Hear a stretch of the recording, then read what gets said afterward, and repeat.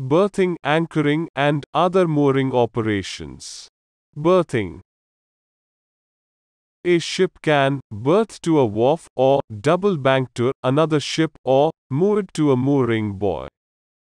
A vessel is generally made fast with 3 to 4 headlines or stern lines, 2 to 3 breast ropes, and 2 springs fore and aft.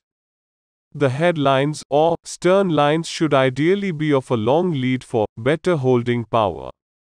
These lines control generally ship's both surging and swaying movements, including any yawing.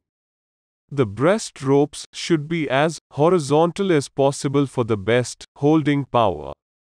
These lines are solely deployed to control ship's swaying movement.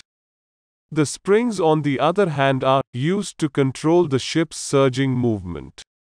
For effective holding power, these lines should be as close to the ship side with a long lead.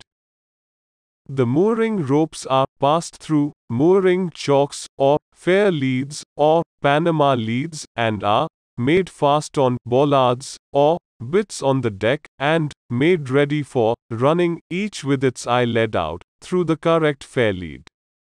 The hawsers can either be stowed on the drums or transferred onto the bollards by means of rope stoppers. A stopper is used to transfer the weight of the mooring rope from the winch to the bitts, or vice versa. 2 types of stoppers are in common use: rope and chain. Rope stoppers are used in the handling of fibber mooring ropes, and chain stoppers are used in the handling of wire mooring ropes.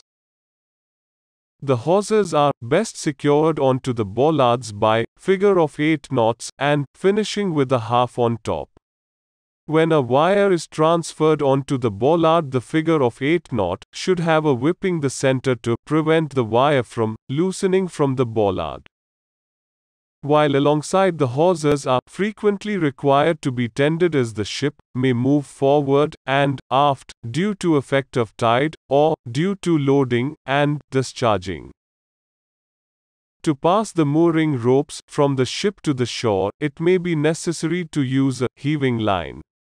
It consists of approximately 30 meters of 12 mm nylon rope, one end of which is whipped, and the other weighted with a monkey's fist. It is used to establish a connection with people in another ship, people on the shore, or shipmates who have fallen overboard. When handling mooring wires, a thicker messenger line called a gat line is used.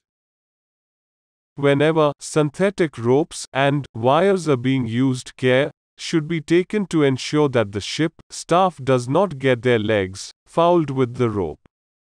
Similarly, precaution should be taken when tightening the ropes to ensure that the crew does not get hurt when the ropes part, since polypropylene ropes and wire do not give any warning before they part.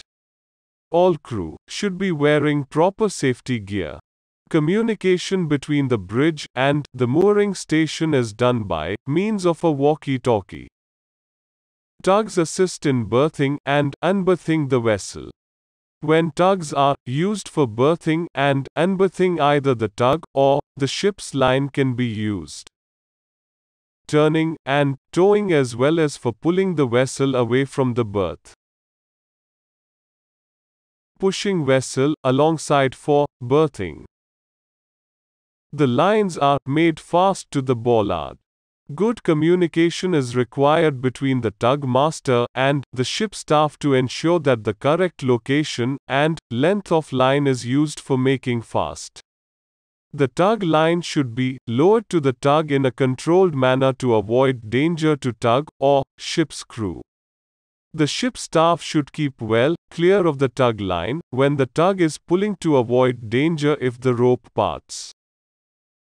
Fenders can be fixed type on the wharf or portable type on board the vessel.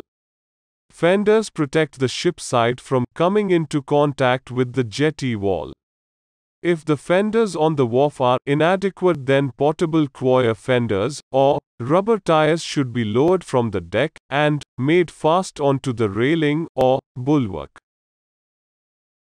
To ensure that rats from the shore do not come on board, or vice versa, rat guards are placed on all the mooring ropes after berthing.